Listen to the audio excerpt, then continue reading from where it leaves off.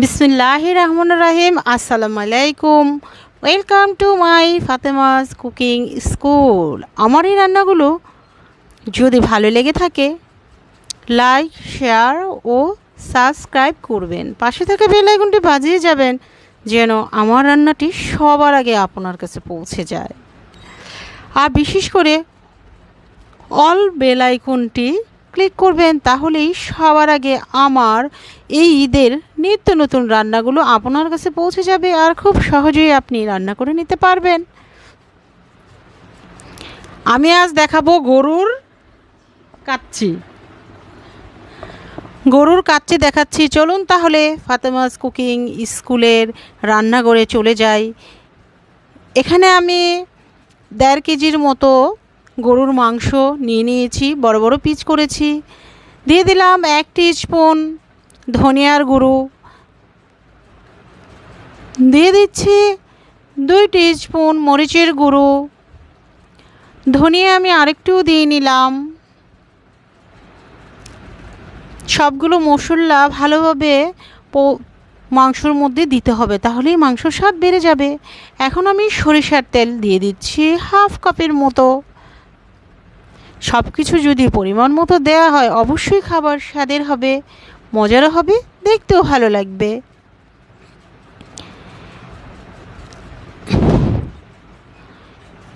এখন দিয়ে দিচ্ছি রোস্টেড মশলা। এই রোস্টেড মশলাটি আমারই নিজস্ব করা, আমার চ্যানেলে দেয়া আছে। আমি কখনো মশলা কিনে এনে রেডি মশলা দিয়ে রান্না করি না। আমি সবার থেকে একটু ডিফারেন্ট এবং আলাদা। আমি আমার মতো থাকি। আমি মনে করি অন্য 8-10 জনের মতো আমি না। আমি নিজে সব কিছু তৈরি করি, সেইগুলো দিয়ে আমি রান্না করি।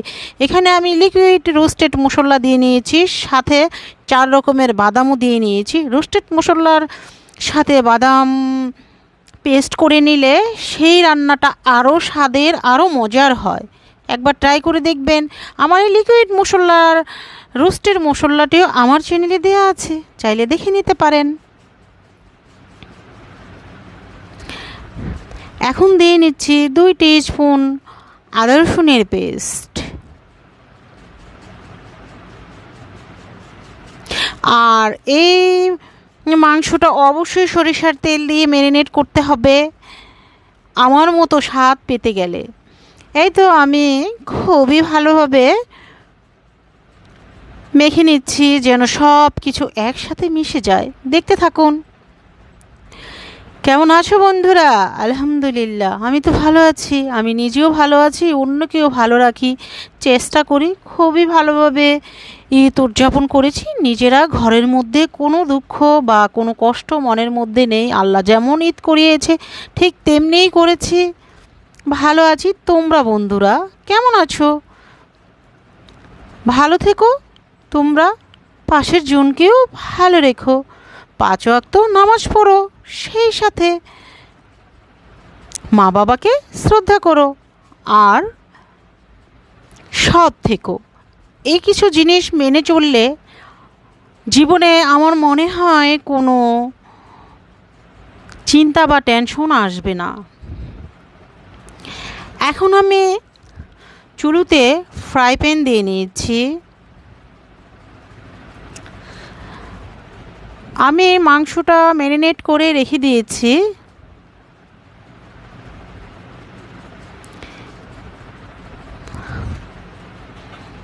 দেখতে পাচ্ছেন ফ্রাই প্যানটি বসিয়ে দিয়েছি, চুলাটিও আমি ওপেন করে দিয়েছি। এখন শুরু হয়ে যাবে রান্না।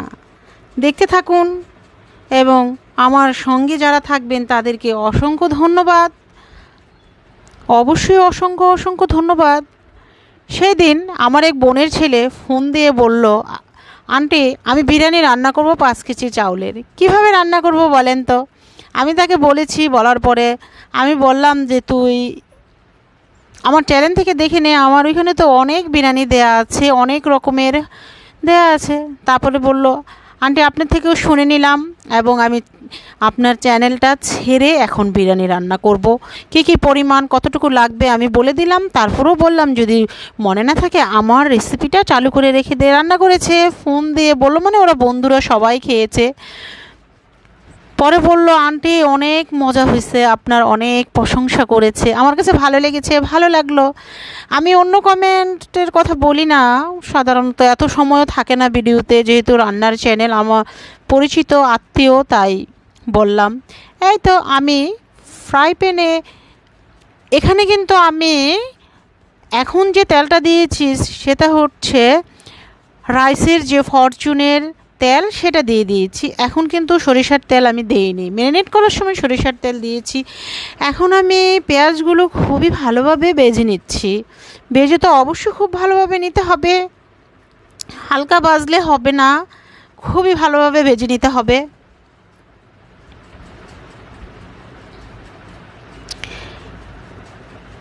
এই তো এখন আমি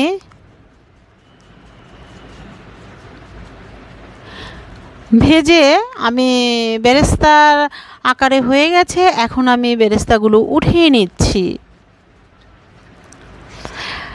আর মনে তো একটু কষ্ট থাকবেই, কারণ আমরা এই জীবনে কখনো এমন নিরামিষ ঈদ কখনো করিনি, ঘরে বসে থাকিই নাই। ঈদের দিনটা বাসায় থাকি, তারপরের দিন তো আমি বাসায় থাকবই না। এক এক দিন এক একটা জামা পরেছি, 7 দিন 8 দিন 10 দিন, আমরা মা মেয়ে এক এক দিন এক একটা ড্রেস পরেছি। আমার আত্মীয় স্বজন সবাই ঢাকায়, আমি মন খুলে সবার বাসায় যাই, ওরাও আমার বাসায় আসে, কিন্তু এবার তো আর সেটা হলো না। একটু মন খারাপ তো হবেই, তবুও ভালোই কেটেছে, খারাপ কাটেনি, নিজেরা এনজয় করেছি। এই তো পেঁয়াজ বেরেস্তাগুলো আমি একটু চিনি ছড়িয়ে দিচ্ছি যেন অনেকক্ষণ মুচমুচে থাকে। এটা একটা টিপস হিসেবে ধরে নিতে পারেন। বেরেস্তাগুলো ভেজে উপরে আপনি চিনি ছড়িয়ে দিলে অনেক দিন পর্যন্ত আপনি কন্টেনারে রেখে দিতে পারবেন, মুচমুচে ভাবটা যাবে না। এখন আমি ওই বেরেস্তা ভাজা তেলের মধ্যে পেঁয়াজ দিয়ে নিচ্ছি, আবারও 1 কাপের মতো। এই পেঁয়াজগুলো আমি খুবই ভালোভাবে ভেজে নেব। এখন আমি আমার মেয়ে বলে এটা আমার জাদুর মশলার বাক্স, তাই আমিও বললাম আমার জাদুর বাক্সটি নামিয়েছি। এখন আমি গরম মশলা, তেজপাতা এগুলো দিয়ে নেব।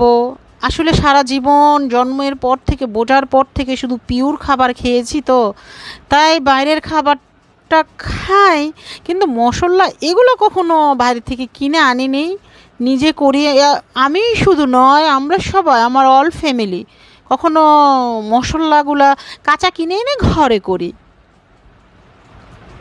সেটার স্বাদই কিন্তু অন্যরকম, নিজের হাতে নিজের ঘরে তৈরি করার স্বাদই অন্যরকম স্বাদ। এই তো তেজপাতা গরম মশলা দিয়ে খুবই ভালোভাবে ভেজে নিচ্ছি। আর এই মুহূর্তে ভাজার সময় খুবই সুন্দর একটি ফ্লেভার আসে, সেটা হচ্ছে তেজপাতা গরম মশলার। তাই এই সময়টাই তেজপাতা গরম মশলা দিয়ে নিলে সবচেয়ে ভালো, ফ্লেভারটা ভালো আসে। এই তো ভেজে নিচ্ছি, খুবই ভালোভাবে ভেজে নিচ্ছি।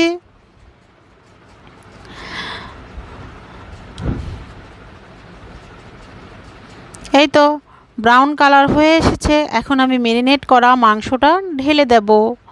এটা যেহেতু গরুর কাচ্চি, তাই কাচ্চির মাংস হবে বড় বড় পিস। আমি সেই রকমভাবেই বড় বড় পিস করেছি, যেন আমার পরিবারের 3 জন সদস্য ভালোভাবে খেতে পারি একবেলা।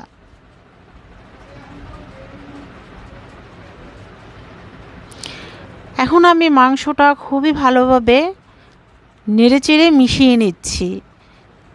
গরুর মাংস যত কষানো হবে ততই মজা হবে, অতএব খুবই ভালোভাবে নেড়েচেড়ে নিতে হবে।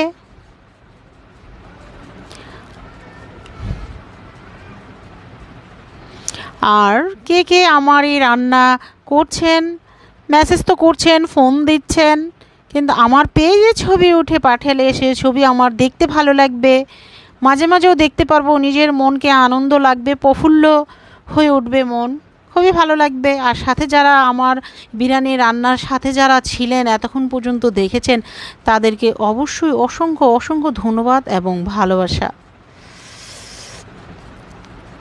এই তো আমি খুবই ভালোভাবে কষিয়ে নিচ্ছি।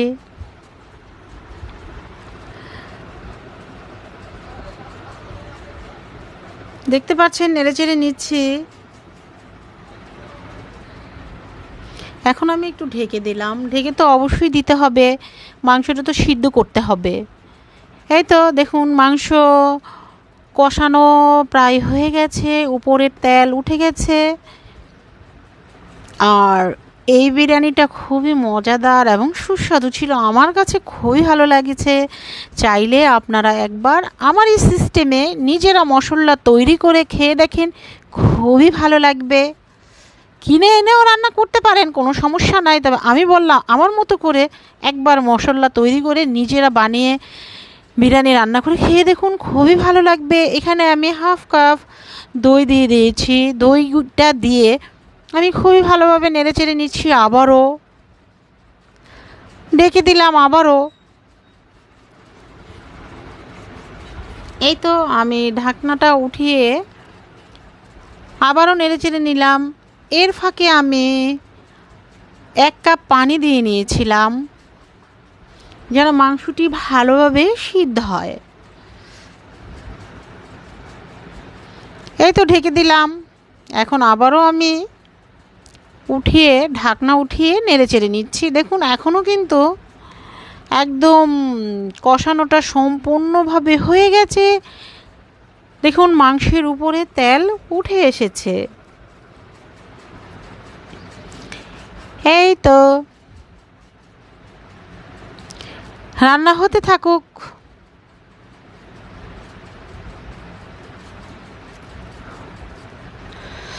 এখন আমি কাচ্চিতে তো আলু হবেই, লাগবেই, কাচ্চিতে আলু না দিলে তো ভালো লাগবেই না। আলুগুলো আমি কেটে সুন্দর করে ধুয়ে হাফ সিদ্ধ করে নিয়েছি এবং তেলের মধ্যে আমি জর্দা রং দিয়ে নিয়েছি। তেলের মধ্যে জর্দা রংটা দিয়ে ভাজলে সম্পূর্ণ রংটা আলুর মধ্যে চলে আসে, আর এমনি মাখিয়ে দিলে অতটা কালারফুল হয় না। দেখতে থাকুন, অবশ্যই বুঝতে পারবেন যে কালারটা, আলুর কালারটা কত সুন্দর আসে। এটা কিন্তু একটা টিস হিসেবে ধরে নিতে পারেন। দেখুন আমার টিপসটা কি মিথ্যে? দেখবেন আলুগুলো অনেক সুন্দর হবে, কমলা কালার হয়ে যাবে। এভাবে আমার টিপসটি ফলো করে করতে পারেন। একটু ভালোভাবে নেড়েচেড়ে দেবেন, তাহলে খুবই ভালোভাবে সবগুলো জর্দার রং আলুর মধ্যে চলে আসবে আর কালারটাও দেখতে ভালো লাগবে। ভেজে নিচ্ছি নেড়েচেড়ে। আলু ভাজার আগে একটু তেল, লবণ দিয়ে নিয়েছিলাম। এই তো আমি চালগুলো ধুয়ে রেখে দিয়েছিলাম। 1.5 কেজি মাংসর মধ্যে আমি 1 কেজির চাইতেও কম চাল দিয়েছি, মানে 4 ভাগের 3 ভাগ দিয়েছি। 1 কেজি চাউলের 3 কাপ দিয়েছি। অবশ্যই চালটা আগে ধুয়ে ভিজিয়ে রেখেছিলাম আধা ঘন্টা। ভিজিয়ে রেখে দিলে চালটা সুন্দর হয়, লম্বা লম্বা হয়, রাইসটা দেখতেও ভালো লাগে। এই তো ভালোভাবে নেড়েচেড়ে নিচ্ছি। আমার এই চালটি চিনি গুঁড়া পোলাওর চাল দিয়ে আমি কাচ্চিটি করছি। আমার বাসমতি চাউলেরও কাচ্চি দেয়া আছে, আমার সব রকমের কাচ্চি মোটামুটি দেয়া আছে, কেউ যদি চান দেখে নিতে পারেন। এখন খুবই ভালোভাবে নেড়েচেড়ে নেব।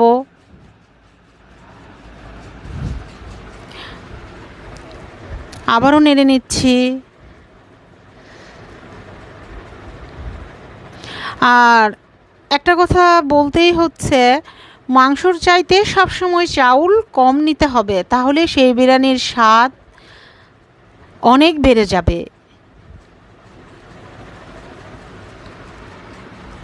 1 কেজি মাংস নিলে 1 কেজির চেয়ে কম চাউল নেবেন। এভাবে মাংস যত তার চেয়ে কমে বেশি মাংস নেবেন, তাহলে অবশ্যই সেই বিরিয়ানি ভালো হবে। চাল কম নিতে হবে সব সময়। এখানে আমি ফুটন্ত গরম পানি দিয়ে নিচ্ছি, হাত দিয়ে দেখিয়ে দিলাম আঙুলের 3 দাগ পর্যন্ত চালের উপরে আঙুল রেখে সেই পর্যন্ত দিতে হবে। আমি কাঠের চামচটি 3 আঙ্গুল দিয়ে মাপ দিয়ে চালের উপরে রেখে দিয়েছি। আর নইলে চাল যতটুকু দিয়েছেন ঠিক তার চেয়ে 1 কাপ পানি বা দুধ যেটাই দেন কম কম দিলে পানিটা বিরিয়ানিটা একটু খুবই সুন্দর হয়, ভালো হয়। সমান সমান দিলে তেমন একটা ভালো হয় না, একটু কম দেবেন তাহলে ভালো হবে। আর আমি ম্যারিনেট করার সময় আমি ধুয়ে দিয়ে নিয়েছিলাম, মাংস যখন ম্যারিনেট করেছি তখন দই দিয়ে ম্যারিনেট করেছিলাম।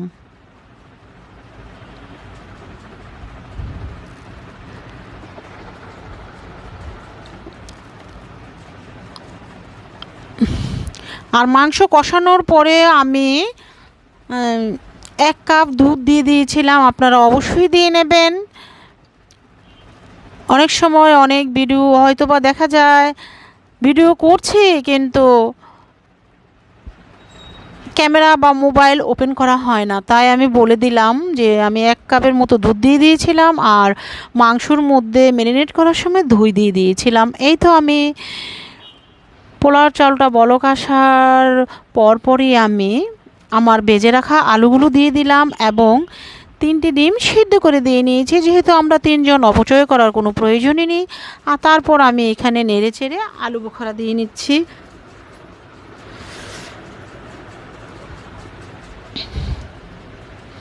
এই তো ঢেকে দিলাম আরেকটু হোক। আর বিরিয়ানি, পোলাও, খিচুড়ি রান্না করার সময় পানিটা দেওয়ার পরে চুলার আঁচটা একটু বাড়িয়ে দিতে হবে, নইলে কিন্তু চালটা সব দিক থেকে ফুটে উঠবে না। কমিয়ে দিলে এক সাইড হবে, আরেক সাইড চাউল আস্তে আস্তে থেকে যাবে। তাই বলক আসার পরে, পানি শুকিয়ে যাওয়ার পরে চুলোটো কমিয়ে দিতে হবে। এটা একটা টিপস হিসেবে ধরতে পারেন যে বাড়ি রান্না করতে হয় এই পোলাও, বিরিয়ানি, খিচুড়ি। তারপরে যখন একটু পানি শুকিয়ে আসে তখন কমিয়ে নিচে ফ্রাই প্যানের নিচে কোনো মোটা তাওয়া বা কোনো মোটা কিছু ফ্রাই প্যান দিয়ে নিতে পারেন, তাহলে তখন আস্তে আস্তে পোলাওটা গরমে হয়ে যাবে। এখানে আমি ভেজে রাখা বেরেস্তাগুলো ছড়িয়ে দিলাম। এই তো আমার গরুর মাংসের বিরিয়ানির রান্নাটা কিন্তু অনেক সুন্দর, অনেক মজাদার হয়েছে। একবার আমার মতো করে ট্রাই করে খেয়ে দেখবেন, খুবই ভালো লাগবে। এই তো আমার বিরিয়ানি হয়ে গেছে, এখন আমি সার্ভ করে ফেলেছি, বেড়ে নিচ্ছি প্লেটে। দেখুন আলুর কালারটা কত সুন্দর এসেছে, এর কারণ হলো তেলের মধ্যে জর্দা রঙটি দিয়ে দেওয়ার কারণে। এই তো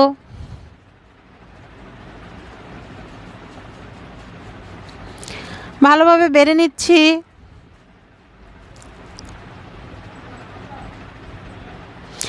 আবারও বলছি, দেখুন আলুর কালারটা দেখুন, খুবই সুন্দর এসেছে। আর ডিম ভাজিনি, ডিমটা ভেজে দিলে ভালো লাগে না বিরিয়ানির সাথে, এভাবে সিদ্ধ করে রান্না করার সময় দিয়ে দিলে ভালো হয়। এই তো লেবু এবং শসা টমেটো দিয়ে, লেবু দিয়ে সার্ভ করেছি আর উপর থেকে বেরেস্তা ছড়িয়ে দিয়েছি, খুবই ভালো হয়েছে দেখতে। আসসালামু আলাইকুম।